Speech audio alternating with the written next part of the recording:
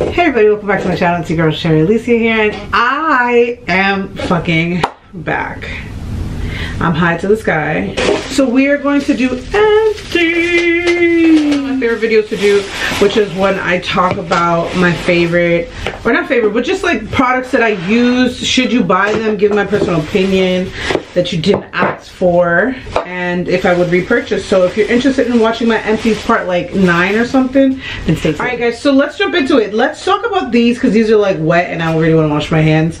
I have a couple of like these one-time use masks that I'll talk about. So the first one I have is the Whole Foods Biocellulose Mask Nourishing Royal Jelly. I love this. I caught this on sale.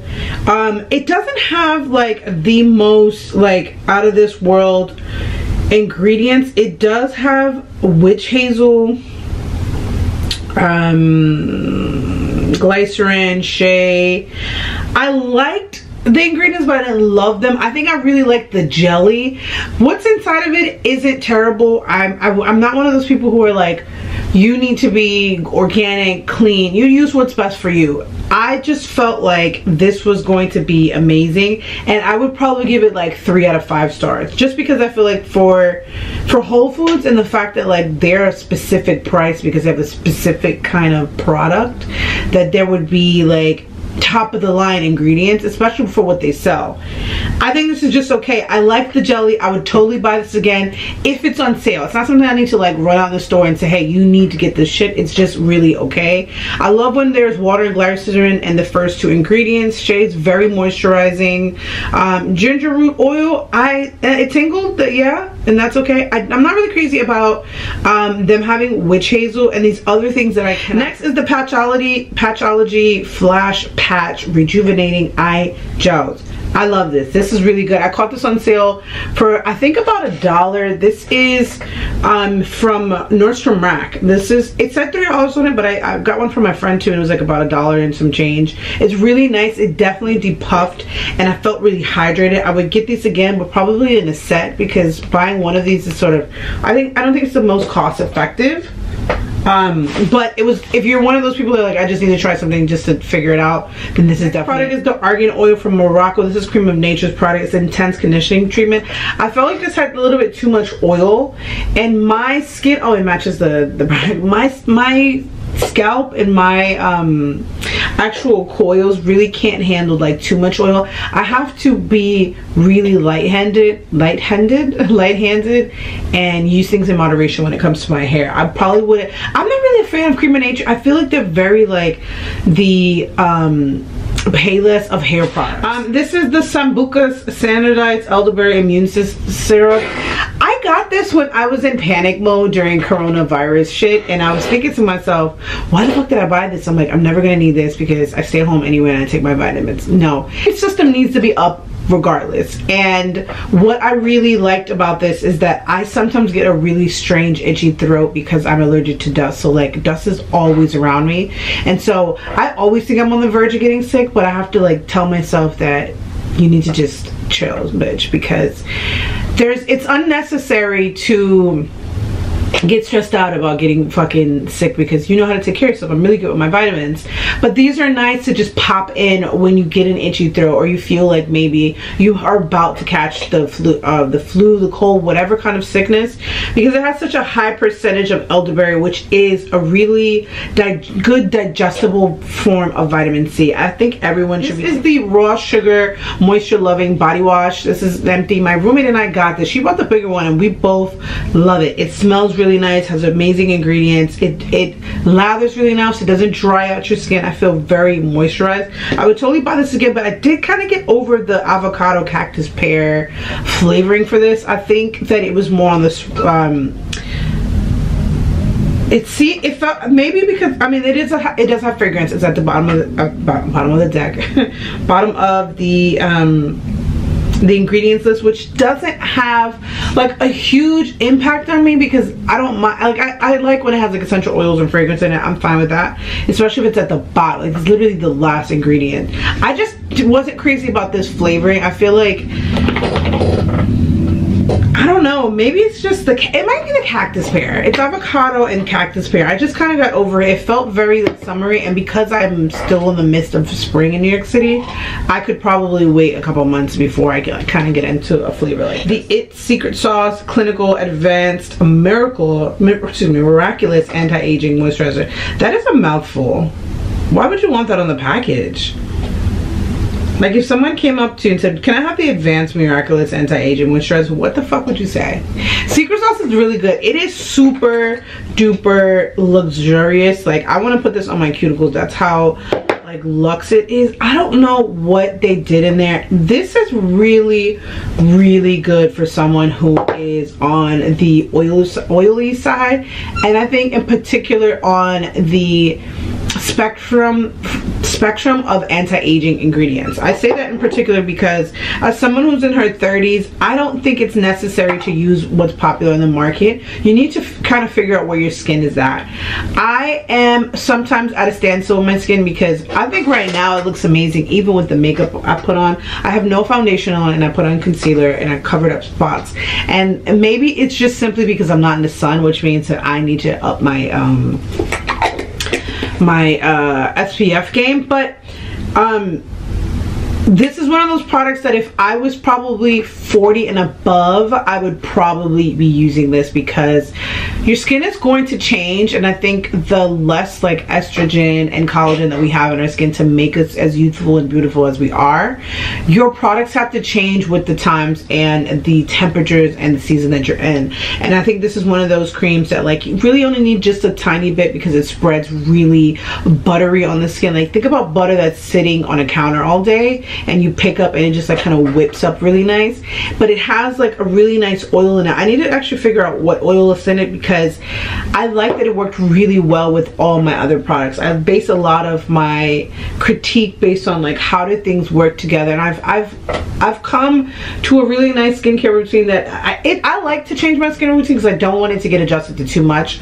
Right now I'm like in between loving and hating my toner slash essence, but they still work, and the fact that like that same toner and essence I use with this, and I have a different, I've used 2 more moisturizers after this, makes a huge difference to me. That's how I judge skincare products. This is something that I would repurchase. I would only repurchase it probably from fall to winter, because my skin usually is a little bit more dry on my cheeks and my chin, and around whatever this part of the face is, and then I like to switch it up for spring and summer. I would repurchase this. I haven't had a moisturizer that I've wanted to repurchase in a long time, and this was given to me. So this is on the pricier side. This is about $68, and I'm not even in the 40s, and I like this for me. But it's weird because now that Sephora's not open, it's like, how do you try something if they're only giving you 2 samples? Like, Sephora, stop. Skin Fix Resurface Plus Glycolic Renewing Scrub, Double Duty, Pre-Shower, Body Peel and Polish for rough, bumpy, crepey skin. Tested and recommended by unbiased terms. 7% glycolic acid plus 6% lactate. I love this. It is really nicely priced. It is good for your skin, amazing ingredients. It's gluten-free and freaking vegan. It's a really good brand, but this in particular, when you shave your pits for a long time, I feel like you kind of get that alligator-y bumpy skin after a while, and then using this before I was about to shave, or using this before like just a night out or whatever, just using this any day, I feel like improved my under armpit a lot, especially in my lady zone. And I don't know, maybe because it just has I love glycolic and lactic together. I have a toner in my face which I feel has gotten gotten rid of a lot of the dark spots on my face, and it's worked efficiently for me. This is one of those products that I think is worth buying, even based off the strength of everything that's coming out of my mouth. That is how great this product is to me. It's a different kind of scrub that you use on your body, as opposed to those cheap ones you get at like Walmart or Target that's just like grains constantly like scraping your skin. I think the fact that this has grains and glycolic and lactic, and you're really like pushing that dead skin out, but in like a I wouldn't say it's natural because it has obviously something in it that will slough out the skin, but it just felt really smooth. And sometimes when you're shaving and you catch yourself, like, I haven't had a nick or any kind of issue since using this, and I've had this for about 6 or 7, maybe even 8 months. Like, I've never had a scrub like this. This is probably the best scrub I've ever used. This is definitely a repurchase. And then last but not least is going to be the Pharmacy Bright On Massage Activated Vitamin C with Echinacea Green Evie Mask. This bitch, I loved her. My little beefington, it wouldn't be a Empties without a beefington, is that, okay, so I got this in an exclusive BoxyCharm, which I'm thinking about signing up for BoxyCharm again. So silly. I love this. It definitely helped with dark spots. It was a clay mask, so like it got really into the pores and it cleaned it out the way I would want those tiny little white pores to get out. This would suck it out. I just felt like I didn't get enough time to use this. I've talked about this, and maybe I had it too long. I mean, it does say what, a year on it or whatever, and it was nice that it was vitamin C, so it's tackling 2 things, because sometimes when you're doing masks you have to decide which one is it that I really want to do. You know, do I want to clean my pores out, or do I want to do vitamin C? And there's nothing wrong with doing a mask every other day. You could do a mask every day if you wanted to. The choice is ultimately up to you. I do mine once or twice a week because I feel like my skin really needs to like rejuvenate, and like the cells need to just turn over as naturally as possible. But this is one of those masks that can help with that.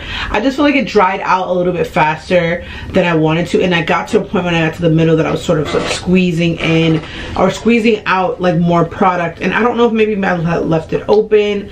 It could be just a me situation. This is something that I would definitely try again, and I would put in my repertoire. I currently use, which I need to use another time, which is the Fresh Ombre Clay. I like this one too. I think this one gets a little bit deeper into my pores as long as you put on a very thin formula, thin layer, as thin as possible. I feel like it really gets in there and it does this job.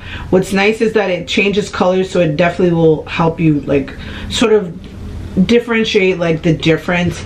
It's kind of like a dark clay mask becoming dark, or a light clay mask becoming dark. I like that it goes from green to purple, and it brightens up the skin, which is, I think, really unique about Pharmacy. Their products are really amazing. I think they are worth every nickel. I love freaking doing Empties. It's one of my favorite videos. I like to give my opinion on things that you guys didn't ask for. So that wraps up this video. Thank you guys so much for coming back to my channel. I'm gonna do my best to come back on here regularly. It's just, life is so crazy right now, and I know that we all are experiencing it. So if you catch my video, thank you so much for being here. I appreciate your time, your energy, for you to just even comment, like, subscribe, all that. I love when people come to my channel, and I continue to get followers even though I haven't posted in a while. I do apologize, but I'm sure that you're experiencing the same thing that I am, which is trying to navigate yourself between your mental, your emotional, your spiritual journey, and sometimes a lot of things don't make sense, and which is why I started my tarot card, because I feel like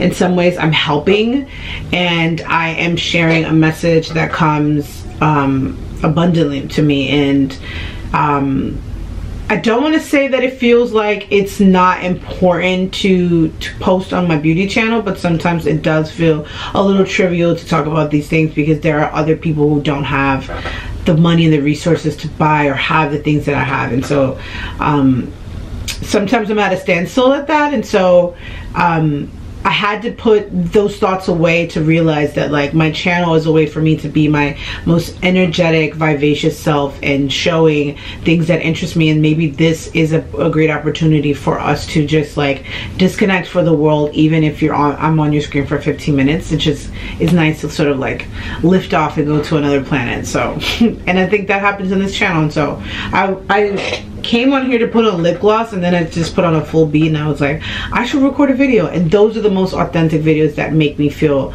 good about posting, and not some please watch me do my eyeshadow for the umpteenth time, which you probably will in a couple weeks, but when I feel like it.